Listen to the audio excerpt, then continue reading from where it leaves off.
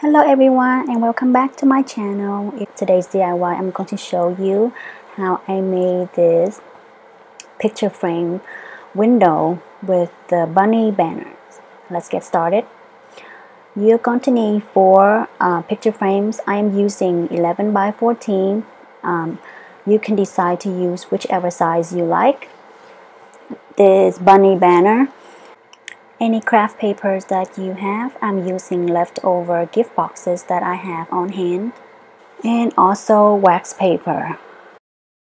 I'm using the wax paper to transfer the bunnies onto the gift boxes, and not really good at drawings, but if you are, then feel free to freehand. So when you're done tracing the bunnies with the Sharpie, you want to flip over the Sharpie size down onto the gift box and use another pencil, trace the bunny, and the Sharpie will transfer onto the gift boxes. So I've traced them all and cut them out. Now set that aside. We're going to remove the plastic wrappings and the backings and the glass of the 4 frames, and take off all of the little things in the back that's holding the picture down as well. A pair of scissors or pliers will do the job. Once all that is done, we're going to give each frame a good 2 coats of white paint. I always like to use chalk paint. And then we're gonna let all the paint dry completely before moving to the next step, which is gluing all the frames together to make a window pane. It's really easy and simple, very affordable.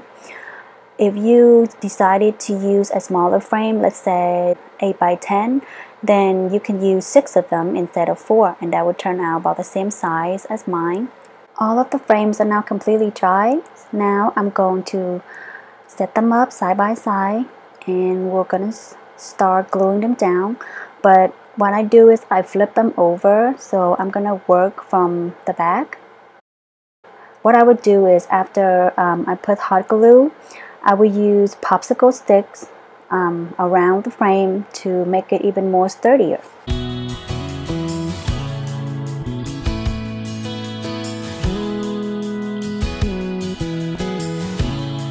And just use hot glue to glue down the popsicle sticks.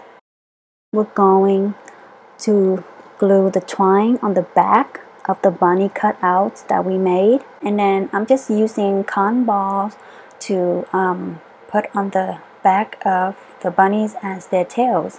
And that is pretty much it. Once that's all done, go ahead and hang the bunny banner onto the window frame, and then put the window frame up. In the end, I decided to tie some lamb ears and cotton stem together and hang it upside down above the banner. I love this look too. It is super cute. Thank you so much for watching. I really appreciate it. If you're new to my channel, don't forget to subscribe and like and share. And don't forget to hit the bell so you'll be notified when I upload a new video. Thank you so much. I hope everyone enjoyed this DIY. Leave me a comment down below. Let me know what you guys think. Have a good day. Until next time. Bye.